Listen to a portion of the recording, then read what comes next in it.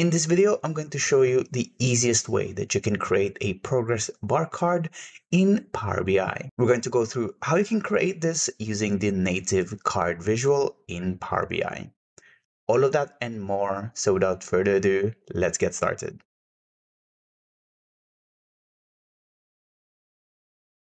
Hi, my name is Fernan, and welcome to the Solutions Abroad YouTube channel, where we cover tips, tricks, and best practices when working with Power BI. I upload new videos every week, so make sure you hit that subscribe button and the bell icon to get notified when a new one is out. The out-of-the-box visuals that come with Power BI Desktop unfortunately doesn't give you a lot of options. If you want to show your progress, you can use the gauge visual, which basically does progress, but apart from that, you really don't have that much options. You have the gauge visual, which you can use to show progress, but if you want to show your progress in a horizontal or vertical format, you don't really have a lot of native options, apart from using SVG or using bar charts. So today I wanted to show you how you can create a visual that is similar to what I have here using the native card visual. What I like about this visual is that it's very clean and minimalistic. So if you're looking to try to be more efficient with your report space in your page, this could be a good option for you. So let's start by recreating this one using the card visual here. And the first thing that we will do is we'll start to create some of the measures that we want to have in this card. So at the moment, we only have one measure, which is showing the progress in percentage. I've just put a manual value there for now in a percentage format, but obviously this would normally be a calculation on your semantic model. Apart from this measure, we'll need two other measures. One to visualize the progress here in these icons. And then the second is the commentary here at the bottom, which we want to be dynamic. So we'll start with the progress bar first of all. So we'll create a new measure here, and we'll call this one progress bar. So the first thing that we'll do is we'll create a few variables here. So first we'll start with a value, which first of all starts by getting the value that we have from the progress percentage measure. And we're putting this into a variable because we want to convert this into a value that counts how many filled boxes there are in this progress bar. So if it's 68%, for example, we want to round that up to 7 filled icons here, which is what we're going to use in our solution here. So at the moment, as you can see in our original progress card here, we have 7 filled and then 3 unfilled. So we're gonna use this variable to determine the filled, or how many bars of filled would we want. So in this case, what we'll do is we'll first wrap this with a round up. We'll round it to 1, and then the actual progress percentage value, will multiply that to 10. So if I do a return here and then simply just get the value, going back to this, we actually need to change the rounding to 0 just to make sure that it's a full whole number value. So now if we put this into a card visual here, for example, you'll see that instead of showing 0.68, it's showing us the full 7. Now, let's continue. Let's create the other variables that we have here. So the only other one that we need to create is the remaining, which is basically 10 minus whatever the value is. So that will be the number of the non-filled icons in our progress bar. And then from the return, we'll simply use this function called rept, which allows us to repeat the number, the text, based on the number of times that we give it. So if this looks familiar, it's because we actually used this same solution already for one of our old videos around showing visual star ratings for movies and such. So actually, it's the exact same solution. So for now, what we'll do is we'll do the same thing. So we'll add the text, and then we'll say how many times you want to repeat it. So the first one is value. We'll keep the text empty for now, and we'll fill that in later. And then we'll concatenate it with an ampersand, and then we'll do another rept here for the non-filled values, and then we'll say use the remaining.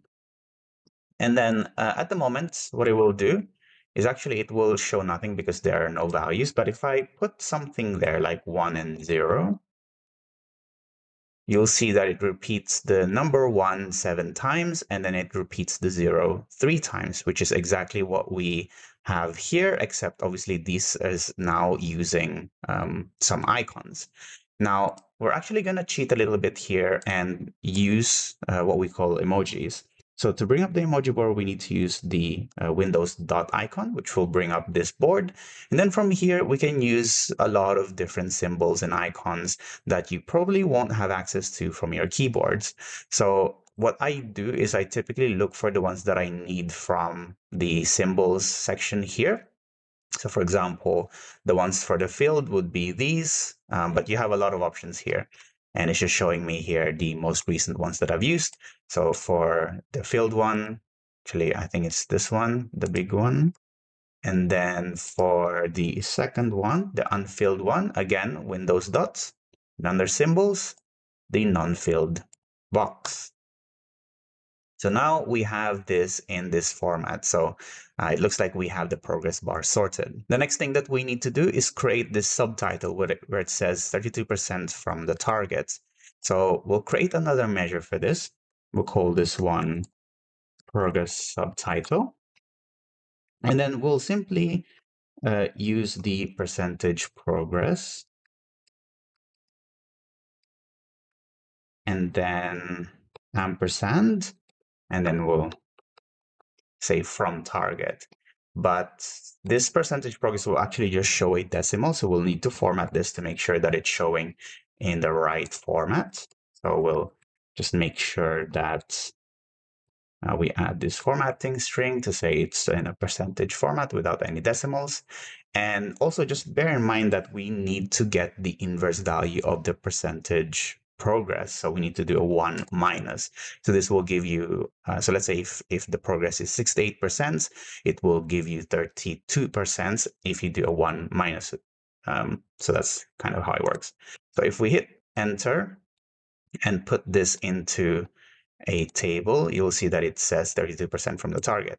What's great about this is that obviously as your progress changes, so does this subtitle. Now that we have all of the measures that we need, let's do the actual fun part, which is customizing this to get the design that we want. So I'll delete this and we'll make it the same size as this one. There we go. So for the data, we want to actually not use the progress bar, but we actually want to use the percentage progress. Now let's open up the format pane here and let's adjust some of the values in this callout value. So we'll change this to Arial and we'll change it to 16. We'll actually make it bold as well. We'll change the name of this callouts to progress. Now under the reference labels, we want to add the bar. And we want to add the subtitle, something like this. We just make sure that it's the same height as well. We're going to adjust that in a little bit. So on the select series, let's choose all from here, first of all, so that we can adjust some of these things like the divider, which we want to disable. And we also want to remove the outer padding, which is the padding between the divider or the reference label and the callout value. So if we put that to, let's say 2, it will just shift all of your values up here. So before we select the individual labels, let's first disable the title so that we don't see them. And then let's customize the individual reference labels here. So for example, the progress bar, we want that to have a separate or different color. So we can change that to a slightly different color from the rest. And also for the progress subtitle, we want that to be a little bit more faint so that we have that information, but not too prevalent in this card. So we can choose one of these gray colors. Maybe that's too light.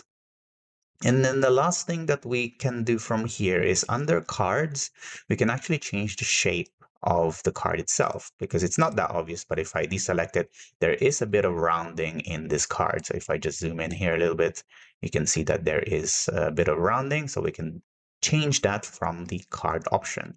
So under shape, just change this to a rounded rectangle and then change this to, let's say 5 pixels. So that will replicate the exact same rounding that we have from the original design. And that's really it for this video. I hope you now know how easy it is to play around with the design options that you have with the card visual in Power BI to create a simple progress card visual like this. Thanks for watching. As usual, give this video a like if you found it useful. Give it a dislike if you didn't, so to do better for next time. Ask your questions in the comment section box below so I can help you and you can help others. If you like this video, we have a Patreon page where you can support the channel and get exclusive perks like early access, demo files, and credits at the end of these videos. Thanks again for watching and see you in the next one. Bye bye.